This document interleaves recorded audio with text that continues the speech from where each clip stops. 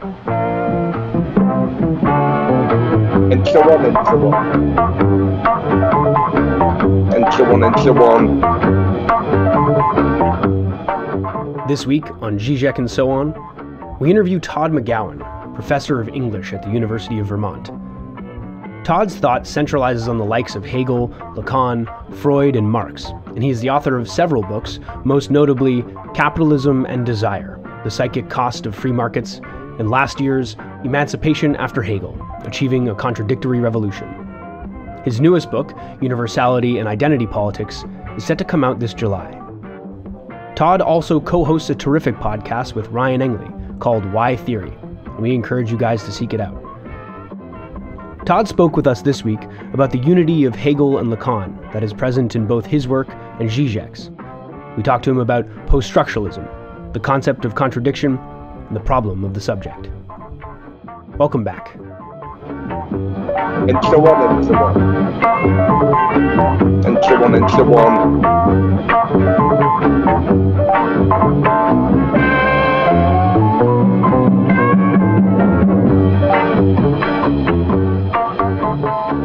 How are you doing, Todd? I'm good. Good to talk to you.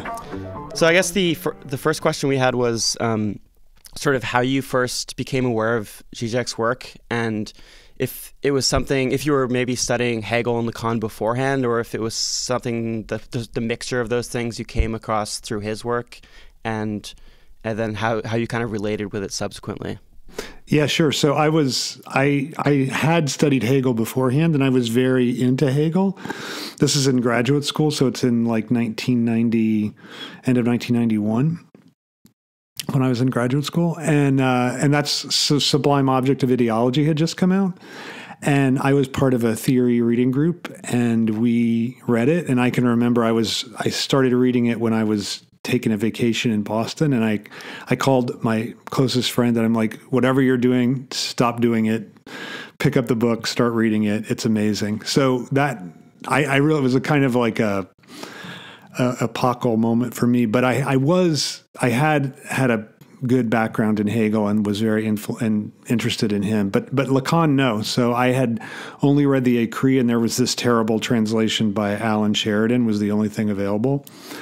And I didn't really, I guess Four Fundamental Concepts was available, but I hadn't looked at it. And I really thought Lacan, I just sort of dismissed him. So it was really Slavoj that brought me into Lacan, not the other way around. But Hegel, that's not true. So Hegel, I was already there. Why do you think you had dismissed Lacan beforehand?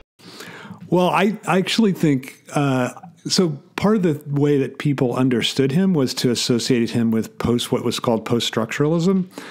And I was against that. So I was sort of against Derrida, against Foucault, and I just assumed that Lacan was the same thing. And then I tried to read the Écrit, and I just thought it was almost indecipherable. So I sort of lumped him in that basket like everyone did at the time. Yeah, I find that actually happens with Žižek as well. People often interpret him as a kind of postmodern thinker, and that doesn't really seem correct in the same way, in a similar way as Lacan almost.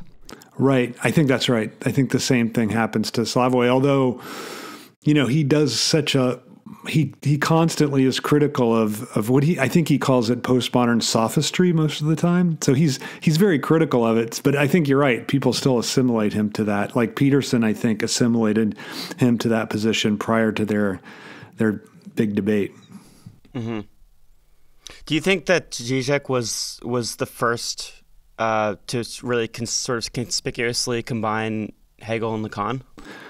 Well, yeah, in the way that he does, because, Lacan was very influenced by Hegel through Alexander Kojève, who he went to his lectures in the 1930s.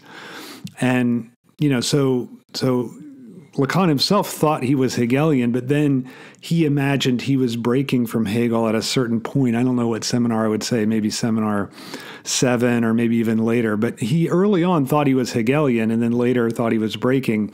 What's interesting about Slavoj's reading is that and Mladen Dolar, I think, maybe is the first person to say it like this, that Slavoj sees the early Lacan as less Hegelian as the later Lacan. So as Lacan thinks he's breaking from Hegel, he's becoming more and more Hegelian. I think Slavoj and Mladen were the first to see that for sure.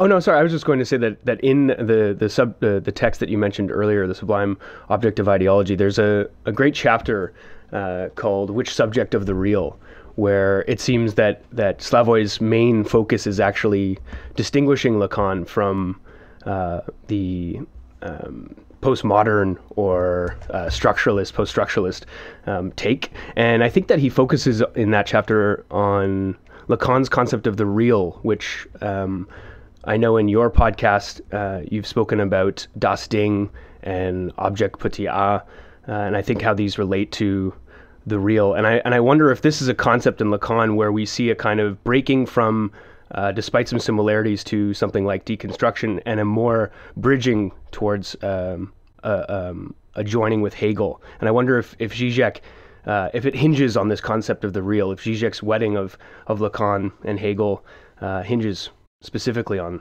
this concept. Yeah, I think that's a good point. I think that's right. I think the real is really important. That for sure deconstruction would say we can't talk about the real. You know, this famous statement by Derrida, il n'y a pas de hors texte, that there's no outside the text. And real is certainly, I mean, it's interesting because I was going to say it's certainly outside the text, but of course it's you only get to the real through the text. So I think that's another thing that's important about Slavoj's reading of Lacan, the rejection of this idea of the real as this outside before symbolization, that it's through symbolization that we get to the real. So I think that's important. The other thing I would say is I think that the idea of subject is one of the points of connection between Hegel and Lacan, and subject is, you know, Deleuze, Guattari, Derrida, Foucault, subjectivity is something they're trying to undermine. I mean, I almost think those thinkers are pretty disparate, and that's why I think the term post-structuralist it's not really a great term because it combines people that wouldn't want to be combined. Right. But nonetheless, I think the thing that does unite them is this rejection of the subject as a starting point for thought. And that's something that both Hegel and Lacan have in common. But of course, the subject is connected to the real. So those things are not at odds with each other. And then I guess there's another specter in terms of what Žižek is doing from Sublime Object onwards is his intertwining with Marx into that dynamic. So those three thinkers seem kind of, for Žižek, very intertwined. And we've noticed that at least, from what we've gleaned from your podcast, you go more for the combination of Hegel and Lacan and focus, it seems, less on Marx. Is that correct? I think that's fair. I mean, I do think that Marx's critique of capital is not bettered. I mean, I think it's still the gold standard. That's a funny way to talk about Marx's critique of capital. But I don't think Hegel has that, but I think there are certain aspects of Marx's, I don't know what you call it, like his overturning of Hegel that we would do better to retain the Hegelian way of thinking. So I do think of Marxism in many ways as a political misstep, but I think in terms of economic analysis, it's not surpassed. There do seem, however, to be things, given the prevalence of Hegel in Žižek's work, there do seem to be central things of Hegel's philosophy that are very conspicuously missing from Žižek. So, for instance, spirit and mediation come to mind. And I wonder what you would say about that. Oh, I never thought of that. I mean, I always think when he's talking about symbolic, he's talking about mediation. And I guess spirit, you're right. Like there's not really he doesn't talk about Geist, which is, you're right. It's central to what Hegel's doing. Although I think part of that is Slavoj's tie to the logic and not to the phenomenology. The term Geist doesn't appear once in the logic. And of course it's everywhere in the phenomenology of spirit. So I don't know. I think that may have something to do with it. Plus, I don't think, I wonder, I think it's not clear exactly what Hegel meant by it. And so maybe that's another reason why he's shying away from that. But about mediation, I don't know. I mean, I think I do see him as a critic of pretensions of immediacy. And so in that sense, I see him as talking about mediation, even though I don't know that he uses the word so much. What do you mean by pretensions of immediacy? Well, so the most common one today is something like affect theory, where we want to examine we want to take our point of departure as our own affects and not look at the way in which those exist as symbolized and mediated, that those aren't any more authentic or pure or real than, I don't know, the thoughts that we have or something. So I think that it seems like that idea is pretty prevalent today, that we can our feelings or our affects have some kind of higher claim than something like reason. So I think that's some, and I think he's pretty critical of that. So yeah, it seems as though he still heavily is influenced by the Enlightenment thinkers, and so like that seems to be his point of departure in critique of like performativity and affect and that sort of thing. Yeah, I think that's right. I mean, certainly Kant and Hegel are Enlightenment thinkers, even though they're not exact. I mean, Hegel especially, I think, has a somewhat critical relationship to Enlightenment, especially in phenomenology. But I think that those thinkers they're his real points of departure. And I think it's almost, I always have thought there's this great similarity between Slavoj and Sartre, that he's really a kind of existentialist thinker. But I think that's one area where he's not, that I think he's much more like existentialist angst. I don't think that's important to him as a point of departure or as a concept. How then would you see him to be an existentialist thinker or otherwise? Just because I think he's concerned with the way in which the symbolic structures break down, and that the point of the real there, the trauma of the real, is something that we can anchor ourselves on, and that I think that's where he's linked to. I think that's a very existentialist notion I think this notion that the big other doesn't exist is also, that's an idea from Lacan, but I think that's really an idea that Lacan takes over from Sartre, that idea that, that there's really no substance that can underlie the ways that we make meaning. And instead we just have to rely on ourselves. And I think that's another way of saying the big other doesn't exist. I mean, the Hegelian way of saying that is substance is subject, that there's no autonomous substance that we can ground ourselves on. So I think there's a whole line of thinkers that think it, but certainly Lacan takes that over from Sartre, I think. It's interesting, perhaps, in also the way the subject is the kind of insertion of nothingness into being. Right. I mean, he constantly talks about the empty subject, for Sartre, Sartre's term is the annihilating nothingness. That's what subjectivity is. And I think that's pretty close to how Slavoj conceives of subjectivity. I mean, the difference is, of course, Sartre doesn't allow for the unconscious. So so it would be a vastly different form of existentialism if you take into account the unconscious, I think. And this seems to be a different kind of impossibility of the subject, especially when we're speaking about Lacan and Hegel. That I think, sort of to circle back, that the deconstructionists would gesture towards in sort of unspeakability, but that I think what is the difference maybe with Hegel and Lacan and through them Žižek, that we allow to speak of the impossibility of the subject and sort of understand this impossibility as constitutive of the subject in a way that maybe post-structuralism, unfortunately we have to use that term, but misses or is unable to speak of or speak to. Yeah, I think that's right. I think that for Slavoj, and I think he's right about this, that things that are impossible can really happen, and so that we can actually we can actually theorize and speak the impossible. So I think that's a key different, like for Derrida, he'd want to, like the impossible really has to remain impossible for deconstruction, I think. The impossible for Žižek seems to be often a political category. Does that seem right? Right. Yeah, it's definitely true. It's definitely true. And then, I mean, that's a difference from Lacan, I think, too, that, I mean, Lacan tends to use mathematical examples to theorize impossibility. Right. And Slavoj uses political ones. I mean, Lacan's conservative. So, I mean, it makes sense that he would do that. How would you read that in a Hegelian or Lacanian way, do you think? Read what? I'm sorry. Like his recourse to mathematics rather than to the political sphere. Is it because it's obscured or something?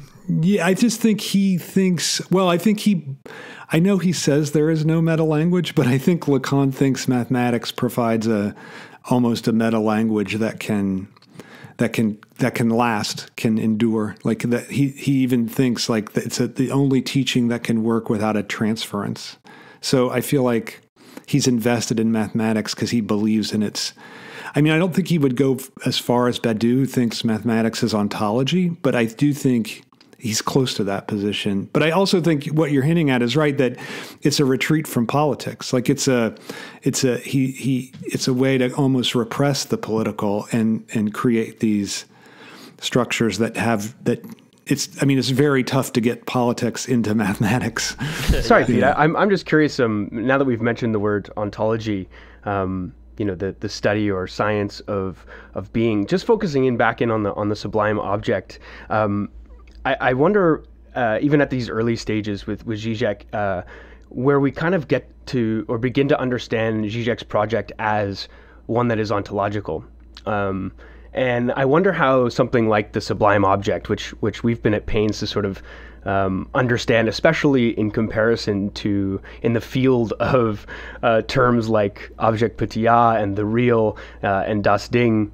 I wonder how the sublime object allows Žižek to formulate an ontology that obviously he begins to, that he sort of rewrites in every book of his. I wonder if you could help us understand maybe what Žižek's ontological project is, maybe starting with something like the sublime object and where we find ourselves today, and maybe even something with your work that's to come out. If you could speak about that at all. Yeah, sure. It's a bit of a lowball question there, Todd. So.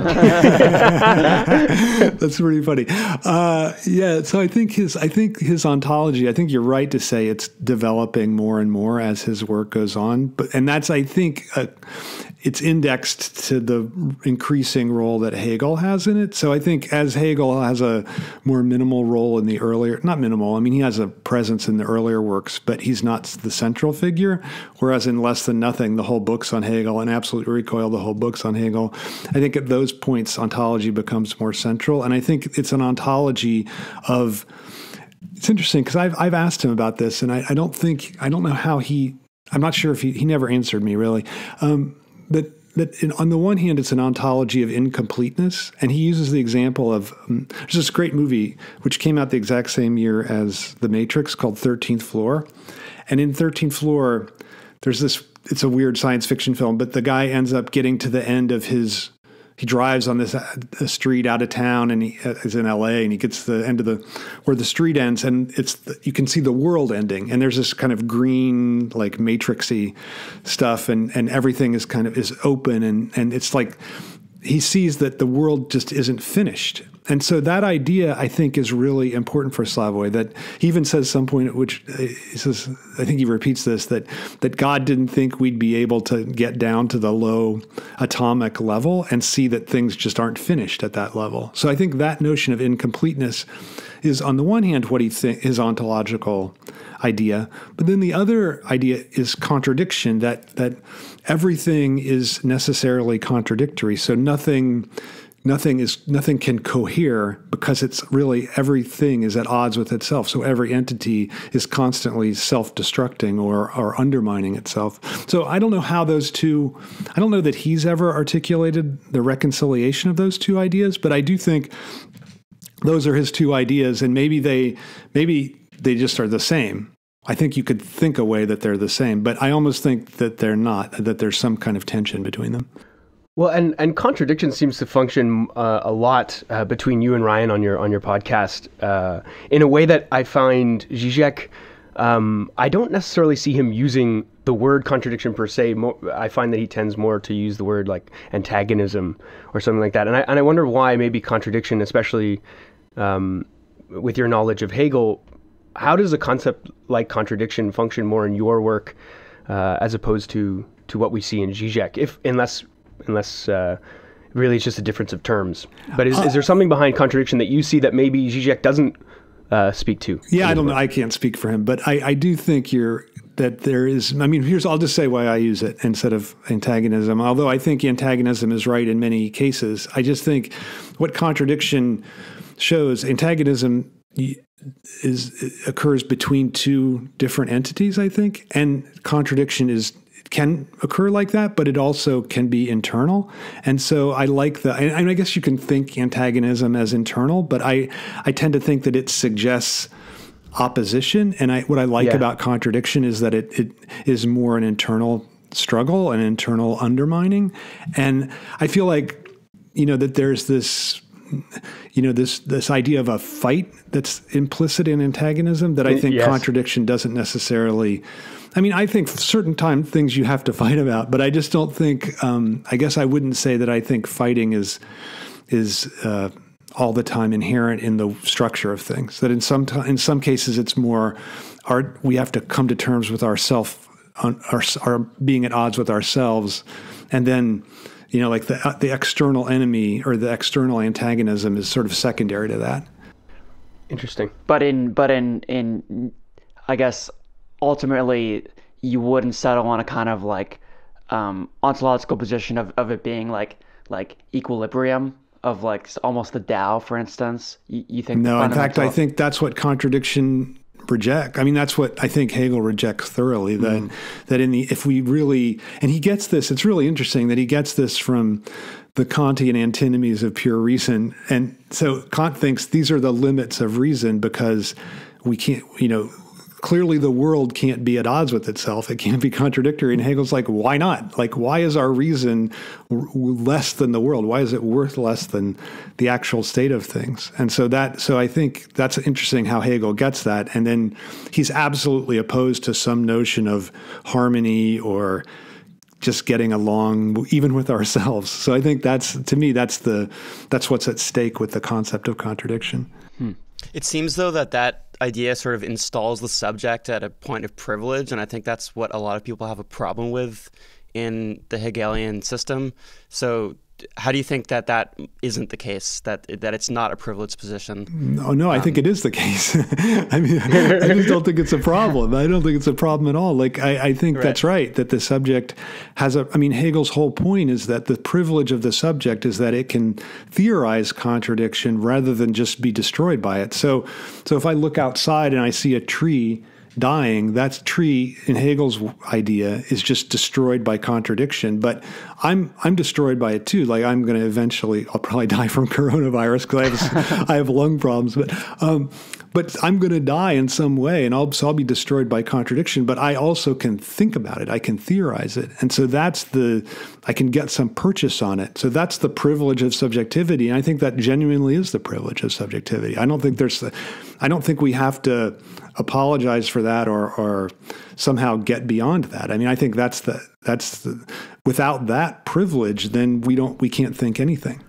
Well, and I think that contradiction in this way kind of posits the subject, at least in Hegelian terms, as historical, whereas harmony speaks to a kind of, I feel like, in quotes, post-historical, right? If everything was in harmony, then we wouldn't have the sort of coming into being and fading out of being that is essential to the Hegelian and in a way the existential notion of a subject that I think is inherent in contradiction, right? the coming and going, as it were. Yeah, I totally agree with that. I totally agree with that. That if there's a harmony, then there's a ability to get out of history. I mean, that's maybe my objection. Not maybe, it is my objection to Marxism. Like, I think there's this idea that contradiction is ended with the epoch of capitalism, and that when we get out of capitalism, we get out of contradiction, and maybe even we get out of dialectics. I mean, that's a divide among Marxists, but I think that's what Marx himself thought. I think you might have discussed that a bit with your interview with Žižek on your podcast, but what do you think he would say to that sort of claim? Yeah, I think he agrees with that. I think I think the first time he said it was Tearing with the Negative, so it's like 1994, 93, something. He says at the time we've been bombarded with all these Marxist critiques of Hegel, but perhaps the time has come for a Hegelian critique of Marx. So I think that's one of the ways in which he would think about that Hegelian critique of Marx. So we were all kind of educated in terms of Hegel in a very, it seems, strangely traditional sort of way, where we understood him as, philosophy of history and the end of history and of teleology and systems.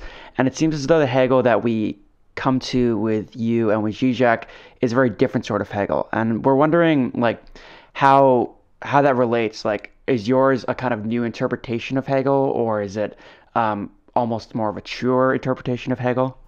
I wouldn't want to say it's more mature. I think it's right, I guess, but that's even more, self-aggrandizing than more mature.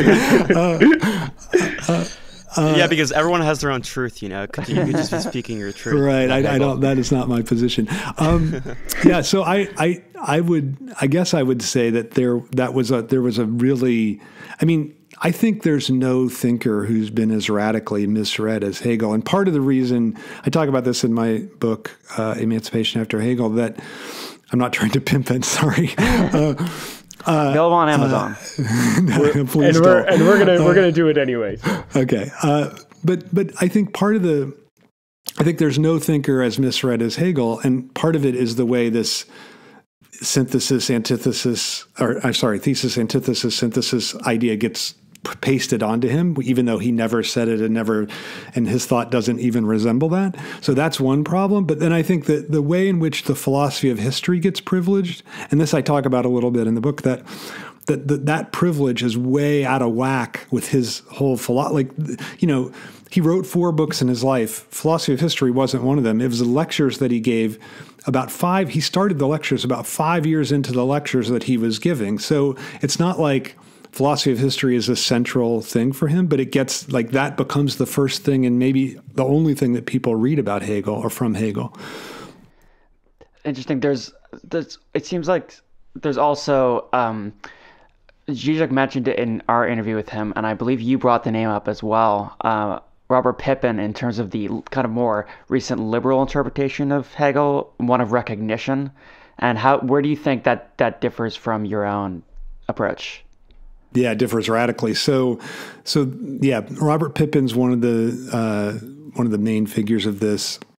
And the idea is that they're thinking about Hegel in political terms, which I think is good. But the idea really, Robert Brandam's the other main figure. The idea is that the end point of the Hegelian dialectic is a world of universal mutual recognition. And the problem is that Hegel himself never ends any of his books with that idea. So it's kind of extrapolated from the master-slave dialectic. So it's a weird thing because Pippin became Robert Pippin attacking the privilege of the master-slave dialectic as it was inherited from Alexander Kojève. So this is his book, Hegel's Idealism, which is a really great book.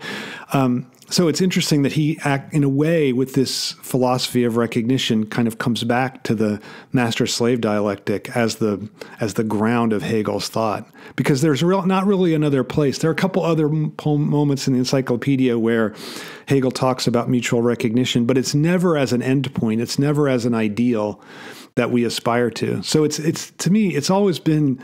I've never really understood it actually, how it develops, except. The only way I could explain to myself is that the master-slave dialectic is so well written that it casts such a shadow over people's reading of Hegel that they can't think outside of that in terms of what the political possibilities are. So where is it in Hegel's writings, would you say, is the most sort of like vital source to look to for the for today's political predicament? Well, I think the end, right? Like, so part of Hegel's idea is that the end is always, how should I say it? It's more authentic or truer than the beginning. Like, even though he also says everything is present in the beginning, it's only when you work things out that you understand where things are. So it's actually, I think, in the section on the absolute knowing and the phenomenology, or the absolute idea and the logic, that you see the necessity of reconciling yourself to contradiction. And my feeling is that that's the heart of any leftist political project. That maybe for me, the difference between left and right is that right wants to escape contradiction and left wants to reconcile itself to contradiction or see the necessity of it. I had a question, Todd, that I'm sorry to go back to the sublime objective ideology, but I'm sort of shooting from the hip here. I was wondering if your knowledge of or your reading of Hegel can help us sort of move past understanding the subject as necessarily embedded in an ideological system. And I in reading the book, I was kind of flummoxed by the totality of ideology. Sort of, he explains not necessarily how ideology functions, which I think is the first process or procedure of analysis of ideology, but why ideology. And I think it has a lot to do with going back to this, this impossible in the symbolic realm that sort of situates the subject in a really interesting existential position. And I wonder how Hegel is, for Žižek and maybe yourself, a kind of the tool to get beyond this impasse of the subject sort of merely just a cog in an ideological framework, or a construction of multiple ideologies in which I find myself personally. I wonder how Hegel really helps you or Žižek formulate an understanding of a subject, maybe, to use a Derridian term, to come, a subject not yet thought of or theorized. And I wonder how Hegel really is the tool there. Yeah, sure. If you can, yeah, this may not be the answer you're looking for, but I think that it's precisely through the way in which he understands contradiction as being what determines the subject. So you're never just the result of ideology, that you're always produced as something more than what ideology is trying to create. And I think there's, the psychoanalytic way of understanding that is through desire, because desire develops through the interpretation of other desires, but that desire of the other you're interpreting, you never correctly interpret it. So it's that misinterpretation of the other's desire that is the subject's freedom. So it's like you have the freedom because you're wrong, because you're a bad reader. Like, that's why you're free. So I think that I guess, so from both of those sides, from both the Hegelian and the Lacanian side, I think that there's a way to understand subjectivity not just as a function of ideology or as a pure ideological determination. Right. So in the subject is this kind of this demand to understand contradiction, and I wonder how does one act in a purely theoretical realm here, or not theoretical, maybe hypothetical? How do I engage with contradiction so that I'm not obviously in stasis, right? I accept contradiction, and so now I'm not. I still want to act. How do I act in a way that accepts contradiction? And can I just leap onto that question very briefly, because I really like the distinction, Todd, that Ryan drew between contradiction and what was it? Being hypocritical. Okay. Do you remember? I don't know if you I don't remember that. No, okay. Sorry. Well, anyway, just Jake's question, and if you can speak to that too. Yeah, sure. So I think, like, I do. I mean, I think of, when I think of contradiction, like what you said about hypocrisy reminded me of this. Like, the figure that comes to mind first of all is Trump, right? Like, he doesn't think anything about contradicting himself. Like, I understood that the virus was a real danger from the beginning, and clearly that's utterly contradictory, because that's not what he said. So that seems to me hypocrisy versus contradiction. And so the way to engage contradiction is I don't think it necessarily means acting differently, although I think the result is acting differently, but I think it means engaging in politics without the idea of healing attached to it. Like my political engagement isn't going to be the thing that heals me. Instead, part of what I want to do is reveal the way in which things are not working out. Like this disharmony, like part of political action means making that clear. And, that that can just mean like a different way of thinking about politics. And maybe it doesn't affect so much our action, but I think it affects like what you're willing to do and how far you're willing to go for your political project. Like, I think if you understand contradiction as impossible to escape, then I think something like the Stalinist project becomes impossible, because what are you trying to, like, you wouldn't think that you could create a society in which there was perfect harmony. Right. And I think it has to be a step further than, Žižek mentions Peter Sloterdijk's concept of the cynical subject, who sort of knows full well how ideology functions for them, and yet sort of acts despite, right? Right. I mean, I think in a way, cynicism is an attempt to escape contradiction, because it's an attempt to put yourself, like, I'm not in the fray, right? Like, I'm outside the fray, and so I'm not subject to the same kind of contradictory forces that are acting on everybody else. So it's a way to kind of remove yourself. Circumvent contradiction. Right. I think that's right. Can you explain a little bit? I mean, your podcast is called Why Theory, and there's Žižek often talks about how in this political moment we should not act, we should think. Can you maybe speak a little bit to the perhaps necessity or usefulness of theory in this type of political situation? Yeah, I think it's incredibly important. And I kind of feel like there's a rebirth of it, or a sense that it's important. And maybe a lot of it is due to Slavoj, because I think his global popularity has been great for the people's interest in theory. So I think that's really important. But I think that without the theoretical, the theoretical lens or the theoretical mindset, it's like you're acting blindly. You don't know where you should what's the right situation to intervene in, what's the right kind of intervention. I think that's all supplied by theory. But I also think that this opposition between theory and practice isn't real. Like, I think that theorizing is itself a way of practice. I mean, I understand that you have to get out and actually do things too, but I think just theorizing is already helping to change the world. Would you call that an idealist position? Yeah, it's funny because Slavoj really likes to call himself a materialist, but I've often had this discussion with him. Like, what's the problem? Like, Hegel called himself an idealist. I don't see the problem. I think he wants to take back materialism for the left and for Hegel, but I feel like, I don't know. I feel like I see I guess I associate materialism with Marx and with this idea that people are fundamentally motivated by their interest. And I think the idea of psychoanalysis, I think psychoanalysis is almost an idealist enterprise itself, that we're motivated not by our interest, but by our desire. And is desire material or is it idea? It's neither.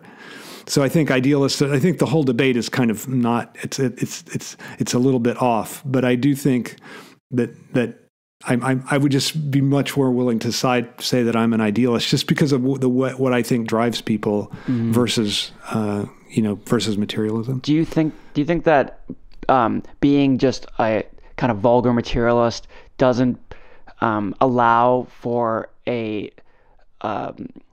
awareness of negativity and the kind of constitutive nature of negativity?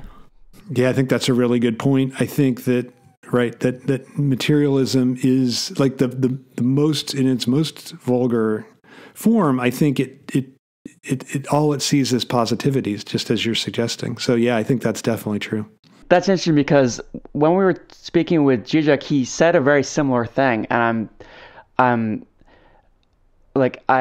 do recall that he does shy away from calling himself an idealist, But well, I he think absolutely wouldn't call himself an idealist. I mean, he thinks he's absolutely a dialectical materialist. But part of that is like he likes that dialectical materialism was associated with Stalin, so he likes to say things that are the most provocative. Yes, and, I mean, yeah. he doesn't do it just because he's an idiot. He does it. He has a clear idea that he's trying to provoke people into thinking. And if he can, he's almost serving himself up as the scapegoat. Like he'll be, banned from certain newspapers or not allowed to teach at NYU anymore, all these things. But I think he thinks it's worth it because that the provocation of him forces other people into thinking. So part of me thinks the claim to dialectical materialism is a lot of it is wrapped up in provocation. I like that because often when Žižek is about to make a provocation, he says, "Don't be afraid." It's that kind of like reassurance of, it's okay. It's okay to take a step in this direction. Right. Like acknowledging that he might be the catalyst for, thought that we had made, sort of theoretically taboo. And I like that he does that. And I think that sort of suggests why he can be such a provocateur and use such sort of, we were talking with him and he brought up a reference to hardcore pornography. And I like to think that theory actually doesn't have any bounds or limits with Žižek, and that we can think what we didn't think was worth theorizing. Anyway, that's I think that's his that's maybe one of his most important legacies, that he brought all these different things into theoretical writing. I read theoretical writing prior to Žižek, and it was terrible. It was like Derrida is a terrible model for writing. Deleuze is not a great model. Foucault is a terrible model. But Slavoj, his arguments don't always follow a straight line, but at least they're interesting. If you're bored at one point, he's going to bring up something like hardcore porn that's a little salacious and interesting in a few minutes. So I think that there's that way of making it interesting is, I think, really one of the greatest gifts that he left to theory. And now, even I have colleagues that they hate Slavoj. They want nothing to do with him, but they still write with popular culture examples in their writing. And if it wasn't for him, they wouldn't be doing that. So I think that's a really good legacy. It seems. Sorry, I was just going to say about Will. You have a question? That's been pressing you for many years. It sort of dovetails off that because I think that conspicuously, Žižek was absent from our education and in our undergrads.